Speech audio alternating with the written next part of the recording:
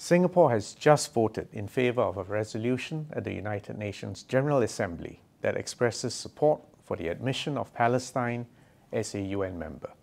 We did so after serious and careful consideration. I would like to explain why Singapore voted in favor of this resolution. Palestine first submitted its application for UN membership in 2011, but this application did not succeed.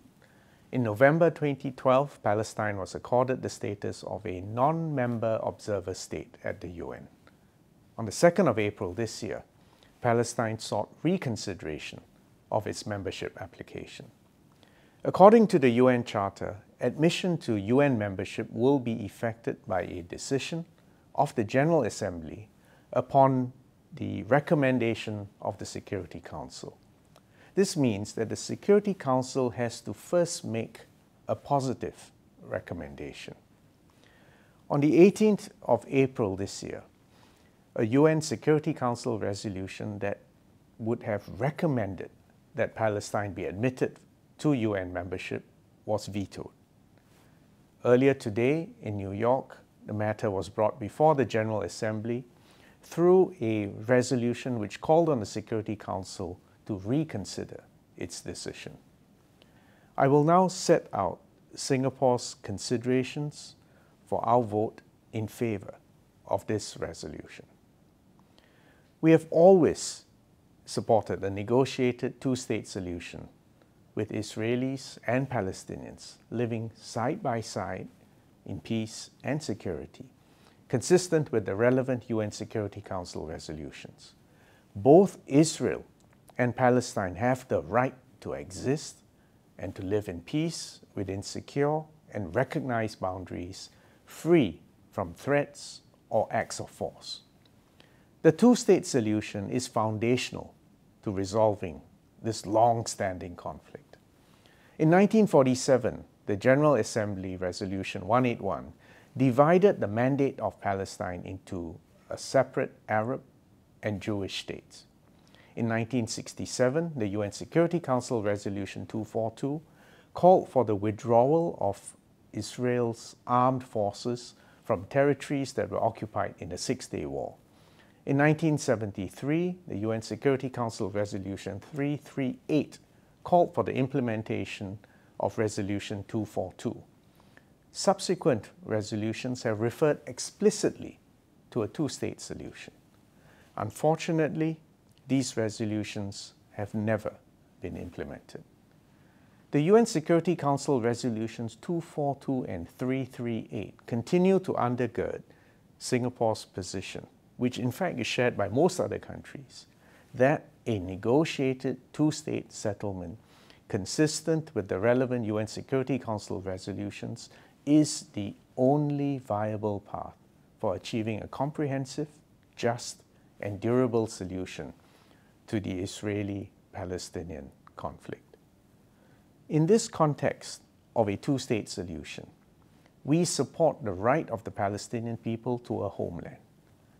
In 1988, Singapore welcomed the Palestinian Liberation Organization's proclamation of the State of Palestine.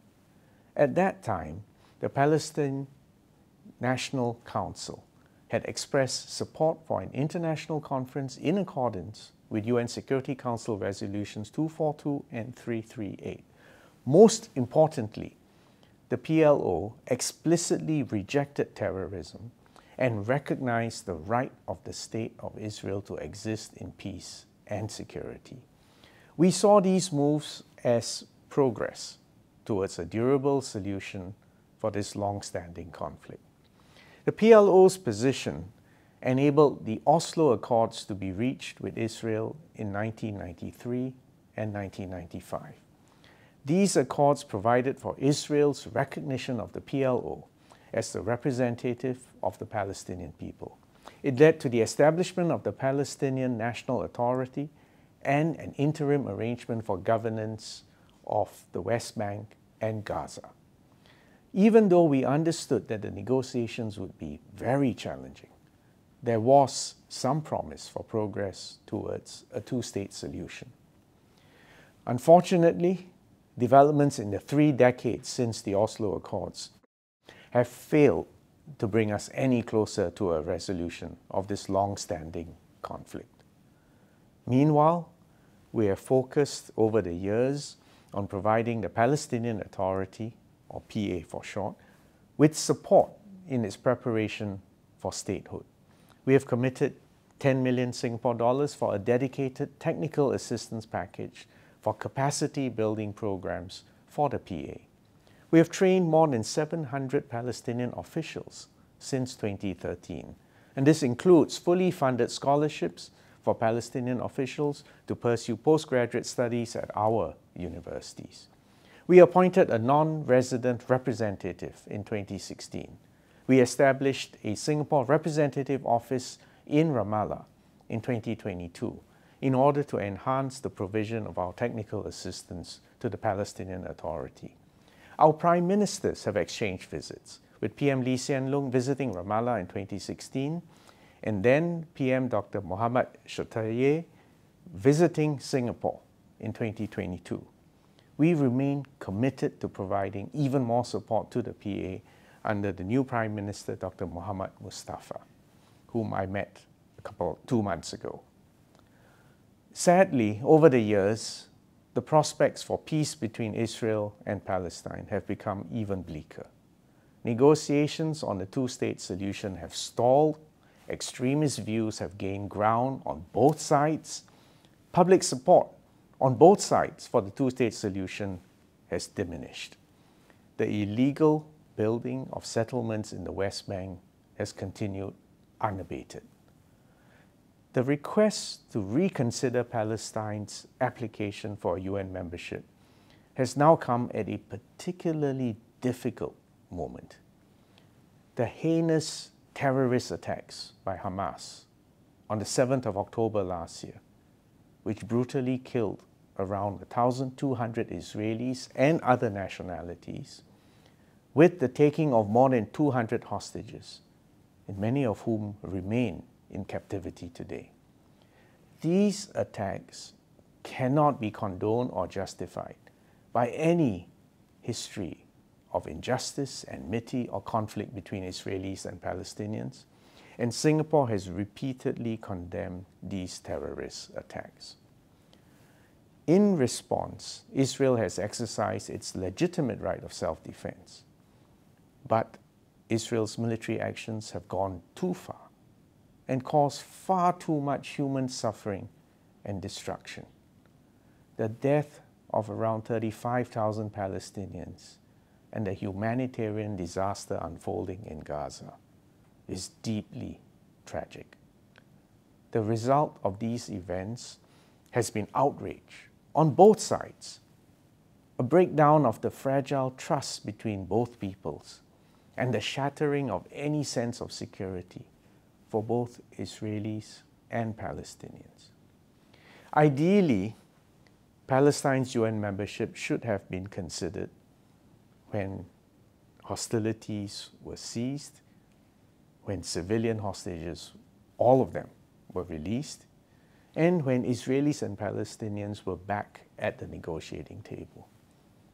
But frankly, we are now so far from these conditions that Singapore and many other countries had to consider how our vote today would help lay the groundwork for an end to hostilities that would hopefully lead to an enduring peace, or at the very least, a return to the negotiating table to talk about how to get there. The only viable solution, difficult as it may be now amid the rage, the disillusionment, the anger, and the distrust from both sides. Actually, we need to revive efforts towards a two-state solution. And this is why Singapore voted in support of this resolution at the General Assembly, calling for the Security Council to reconsider its decision and to recommend the admission of Palestine as a UN member. As a friend of both Israel and Palestine, we in Singapore are deeply grieved by this state of affairs. Singapore's vote reflected our heartfelt desire to see both parties resume direct face-to-face negotiations in good faith. At this time of darkness, the status quo is not enough, and we need a reset, a restart of diplomatic efforts. We therefore join the rest of the international community in calling on leaders of both sides. Show leadership, demonstrate courage, and take the tremendously difficult but essential first steps towards a two-state solution. Regardless of the difficult circumstances, it remains only a negotiated settlement consistent with the relevant UN Security Council resolutions is the only viable path to a comprehensive, a just, and durable solution to the Israeli-Palestinian conflict. However, in supporting this resolution, let me reiterate that terrorism has no place in any process leading to a stable and peaceful political solution.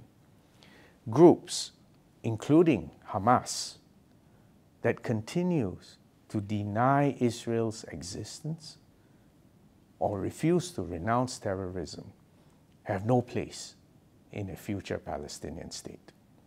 For these reasons, Singapore will not work with any Palestinian group, including Hamas, that denies Israel's right to exist or refuses to renounce terrorism against it. In conclusion, we are calling on both Israelis and Palestinians to take that bold but necessary step. Return to the negotiating table. Seek a two-state solution. Both sides have a right to exist, and both peoples have a right to live in peace and dignity within secure borders. Both sides have legitimate rights and shared responsibilities, and difficult compromises must be struck in the months and years ahead through direct negotiations. We certainly do not underestimate these challenges, but we have to try. The alternative is to have endless, repeated cycles of violence and retribution. And as a friend of both Israel and Palestine, we urge both sides to avoid violence, to reject violence, and to resume negotiations towards a two-state solution with the help and the support of the international community. All Singaporeans wish for peace to be upon our friends in Israel and Palestine. Thank you.